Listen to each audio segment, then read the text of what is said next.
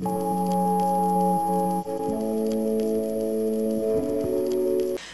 everyone, welcome back to my channel. This is Satbo Reads Books. Who's Satbo? That's me, and I talk books. So today's video is basically going to be done in two parts. Videos on Black British books. First thought I was literally going to do all of the books that I have that are Black British. So either they've got Black British authors or they've got Black British characters. So I wanted to do like all of the books that I owned, but then I realized like the video will be like an hour and a half, like a movie. So what I'm going to do is I'm going to separate it into two parts. So Black British non-fiction and Black British fiction. So the first one that's going to come out is this one, which is the Black British non-fiction books, and then probably the week after I will release the video on Black British fiction books. So that one is, I'm really excited to do, or to release by the time I've edited this video. So I'm looking forward to that. But let's get into the video. Black British non-fiction books coming at ya. Let's go. So the shelf behind me, I don't know what my hair's doing, but whatever. The shelf behind me is kind of looking a bit empty. Because I've taken out a lot of books. It may not look like a lot, but I've actually got a lot for my fiction books. Okay, so the first book, this book has pretty much come up in like all of my videos. So it's kind of a mixture of fiction and non-fiction. New Daughters of Africa, which is edited by Margaret Busby, and it features all sorts of authors and writers that are Black women. So it doesn't necessarily, it does involve a lot of Black British women, but again there's also women that are not British as well. So this is kind of a mixture of fiction and non-fiction because there's stories in there, but there's also essays in there. So this is a nice one to get into. And then we've got I Am Not Your Baby Mother by Candice Brathwaite. Yes, Candice Brathwaite. So I've actually got this book in the hardback, and I've got the audiobook as well because I find it's easier to read non-fiction books if I've got the audiobook to kind of read along with me, because I realise that my mind starts to drift off. So getting the author to kind of read out their own book to me whilst I'm reading along makes it a much more fun experience. So I'm excited to read this one. I also have to point out that these books, some of them I have read or some of them I haven't read. So I will let you know if I've read it or not. But I think a lot of these non-fiction ones I probably haven't read yet, because as you know, I'm not into like my non-fiction. But Candice Brathwaite, I'm Not Your Baby Mother, what it's like to be a Black British mother. So I'm Black British. One day I hope to be a mother and have my own kids.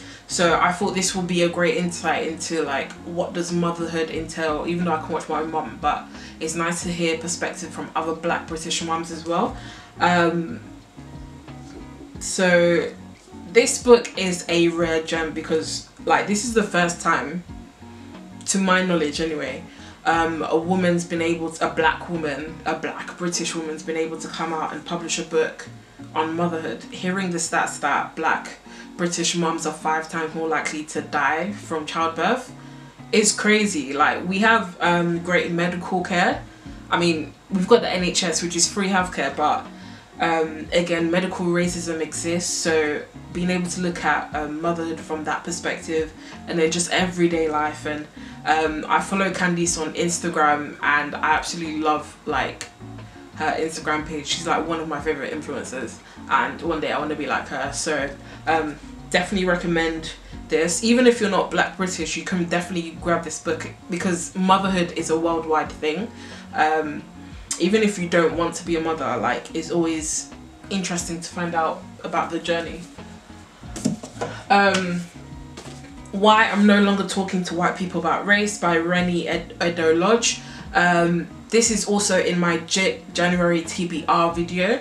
It's a book that I'm hoping to tackle in January 2021. It is in my TBR list, as I've said.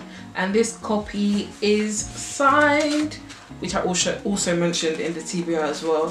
I kind of forgot. I've had this book for a while, but I never got around to reading it. So I'm looking forward to reading this in January. And again, from the title, it's kind of obvious, but this book talks about race. And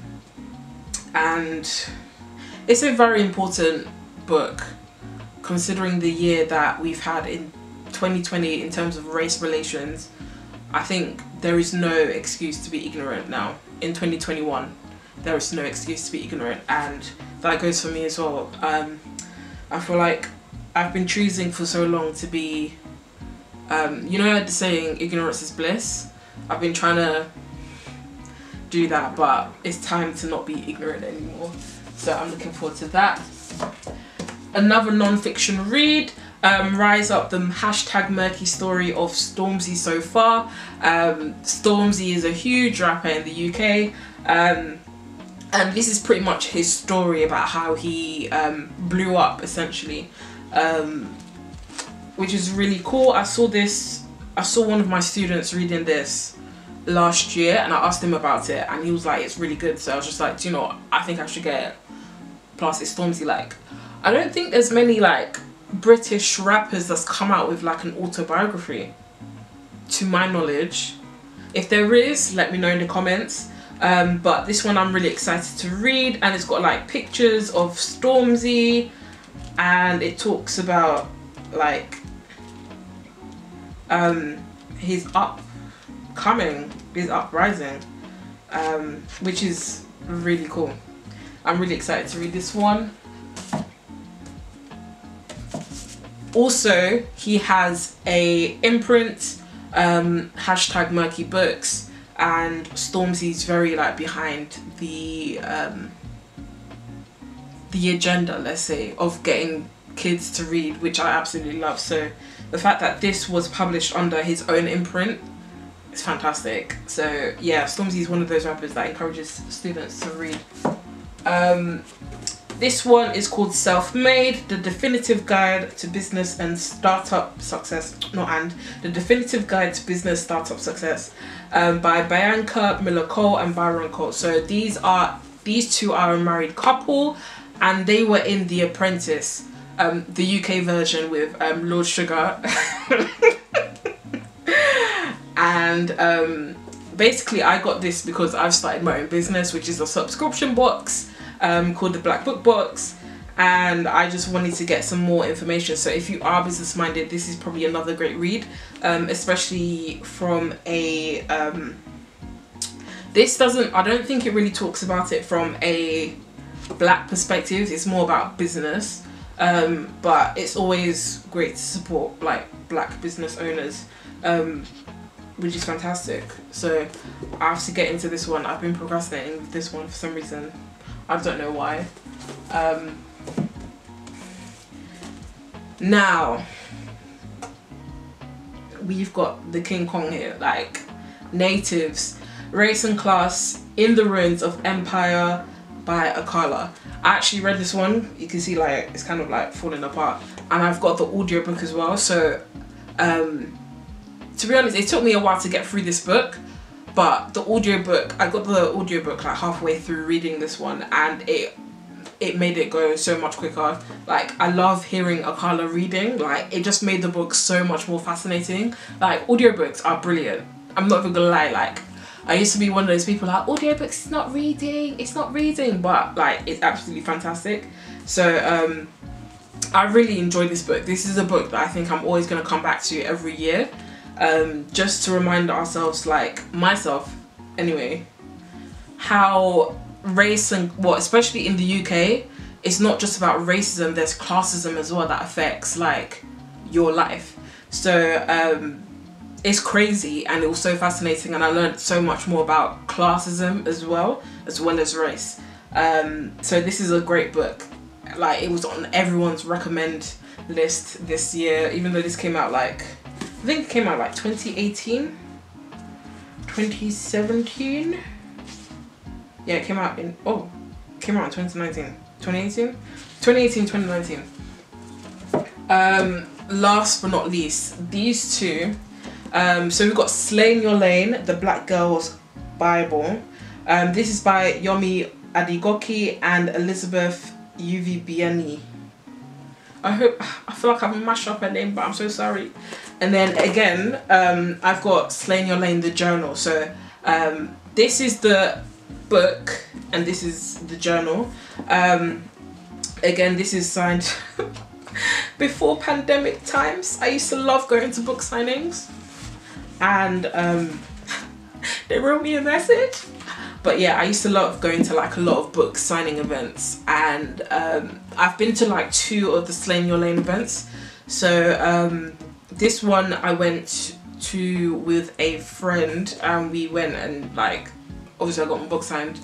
And then the journal, they were doing like a vision board event, and I think that's where I got this from. Or did I buy it before? But I did go to like a vision board event, which was brilliant, and I think since then I think I'm going to continue with the whole vision boarding stuff, which I'm doing currently for 2021 as well. So I'm going to be using this a lot more. This came out, I think this came out in 2020. This came out a couple of years ago. I didn't use it that much, but I think I definitely will a lot more.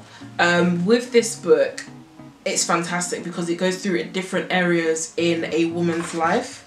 So if I look at the contents page, so what Yomi and Elizabeth did, they went round and they interviewed quite a few like prominent Black British women, and it gave them like the content for the book. So they've got race, education, work, getting ahead, representation, dating, health, and much more in there. So I only read like halfway through this book, but I think it's something that I'm going to pick up again, probably start again to get into. But it was fantastic. The bit that I read was really, really good. I don't know why I just never picked it back up. I think I got distracted by all the other books. But this is a really, really great book to pick up. And then I've got a few more which I've got on ebook as well. I have a few more non-fiction books that I've got on Kindle. Sorry, so if I keep looking down, it's because I'm looking at my phone, just to remind me of which books that I've got.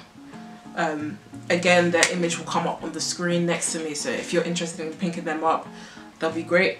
So we've got Blacklisted by Jeffrey Boakye, and this book talks about Black British culture in the UK, which is absolutely brilliant because Black British culture is completely different to like African American. Even though we are inspired by them, there's definitely unique experiences that we have as Black Brits compared to like the diaspora and like even like African Europeans as well.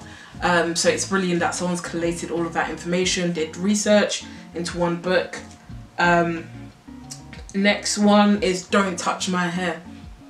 Don't touch my hair. By Emma Dabiri. So it talks about black hair again, how it's been appropriated, stigmatized throughout history.